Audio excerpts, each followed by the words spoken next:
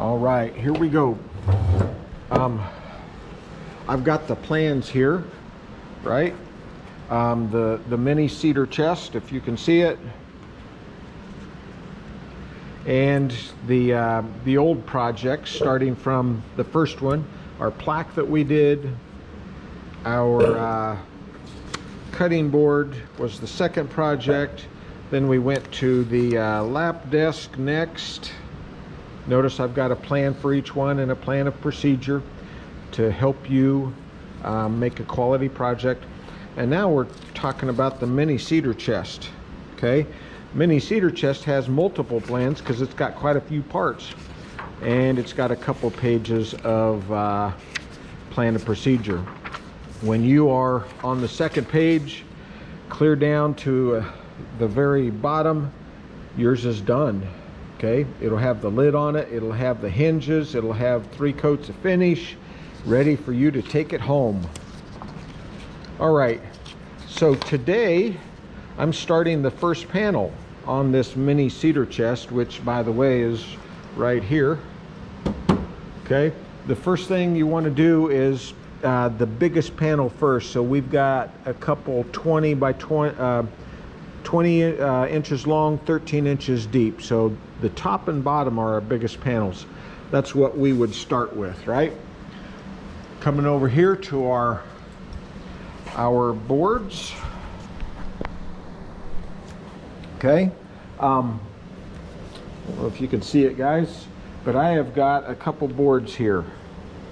Okay, I've got a piece of oak, and if you remember, the first thing we want to do is calculate the board feet. Okay, so it's quantity times thickness times width times length. I've got that written on the board. Quantity is 1, thickness is 1, the width was 10 inches, and the length was 97. We divide that by 144 to get our board feet. So this board right here was 6 3/4 board feet. Okay, this one's quite a bit smaller, isn't it? Quantity times thickness times width times length. 1 times 1 times 5.5 is the width. The length was 100. Multiply that out, divide it by 144, and we get our board feet, 3.82 board feet. So that should be enough to make our top and maybe even start the bottom. Okay, so going to take it over to the first machine, the miter saw we talked about last week, and we're going to cut this thing into our lengths. Okay, I'm going to set you guys up over here. Let's get this done real quick.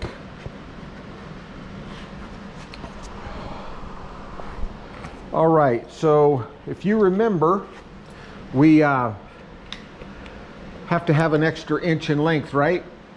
Because we have to square our panel and cut it to size. So we want to make our panel a little bit bigger than what the plan said. The plan said 13 by 20. So I'm going to lay this thing out, and I'm going to go 21 inches. Keep breaking my chalk. 21. I'm going to need several pieces.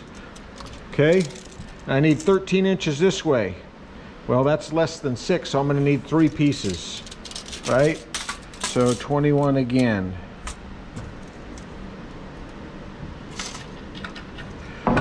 All right, we are ready to cut with the radial arm saw. I'm going to set it up by pulling my pin, turning my light on, and unlocking it in the back like we talked about last week. Going to make my first cut, tight against the fence, finger 6 inches. I line it up first with the shadow from the light, and I make my cut. Down and off. Unless it's a really wide board, we may have to come out. There's cut number 1. Next piece at 21 inches. Okay, we leave it down until the blade stops. Gonna take care of my scrap, throw it in the scrap box. Next piece.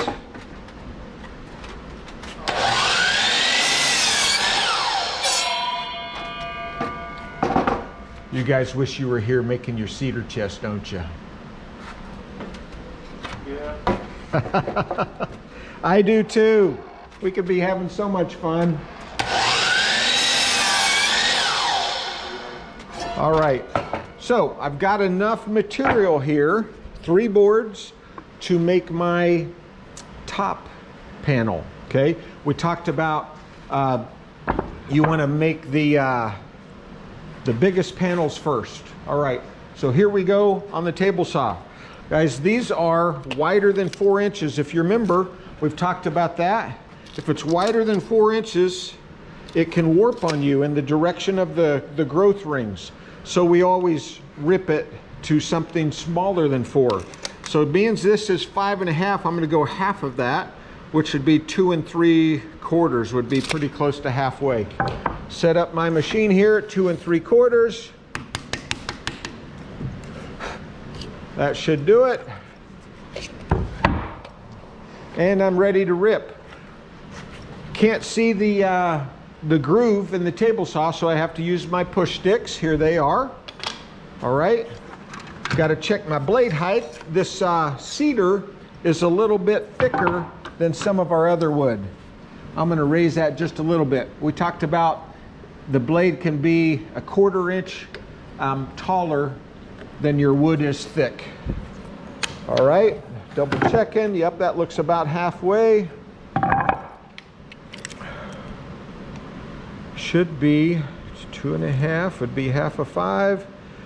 Yep, go, that should work. All right, and guys, you might see a little smoke. I need to change my blade. I've got them on order, they're coming. Okay, so here we go. Guard down, push sticks, and we turn it on down here. Straightest edge against the fence.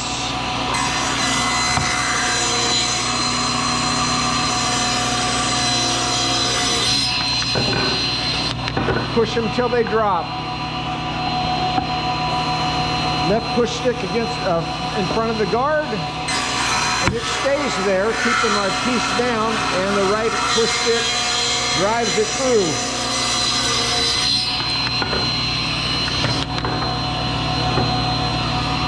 Push it till it drops. Last one.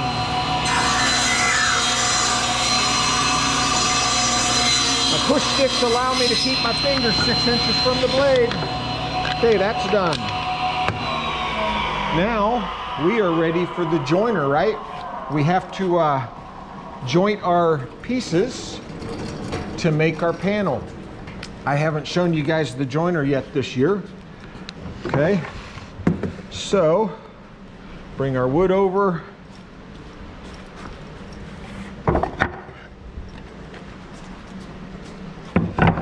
Let's talk a bit about the joiner. All right, and then we'll probably end it for today, and I'll joint these pieces for tomorrow. So on the joiner, on off button right here. Okay, let's go ahead and turn it on. Let you see what it sounds like, or hear what it sounds like. Push the green button. Red button to stop it. Okay. This machine, if you remember, has a helical blade. As soon as it stops, I'll show you. Yep, so a helical blade, 1 inch by 1 inch knives. I haven't counted them on this machine, but over on the planer, we got 250 of those little blades, okay? This one's smaller, much less, but we can rotate them and keep them sharp that way. All right, if you remember on the joiner, if your piece is shorter than, less wide than the fence is tall, we have to use our push sticks. If it's a big, tall piece, taller than the fence, we can use our hands. Left hand, palm is into the fence to keep it tight on the fence, and the right hand is palm down and it pushes it through. All this machine does is give us a perfectly straight edge. Sometimes it takes more than one pass if we've got a long board. Okay, so to demonstrate a wide board, I'll go ahead and turn it on. I don't have my dust collection system on because I'm not doing much work and I want you guys to be able to hear me. Okay, so here we go. Turn it on. It's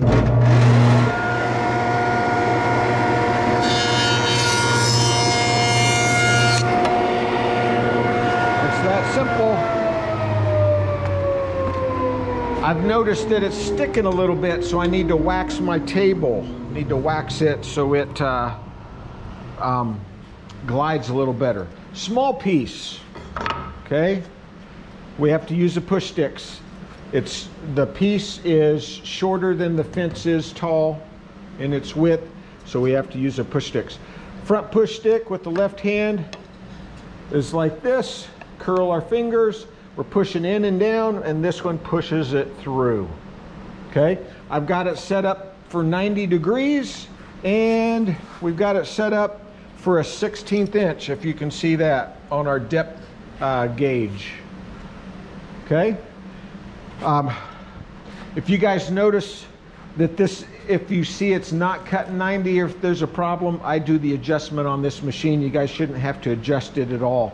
Not for the depth of cut, not for 90 degrees. It is what it is. It's set up to cut a straight edge. So here we go with push sticks.